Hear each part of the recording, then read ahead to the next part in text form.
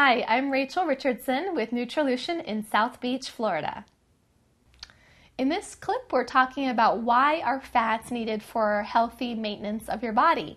And actually, a lot of people think that fat is bad for you. I've heard that throughout my practice from many different people, many different sources, including doctors in some cases. And the reality is that we absolutely need fat to be healthy. Fat is involved in every one of our cells. It actually helps make up our cell membranes.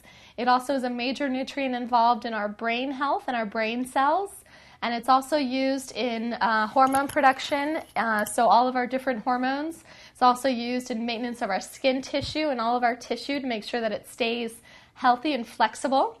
And some of the foods that are rich in fat, healthy fat that is, are what I have here before me. So your nuts, your coconut milk and coconut butter, more nut butters here, pumpkin seed and almond.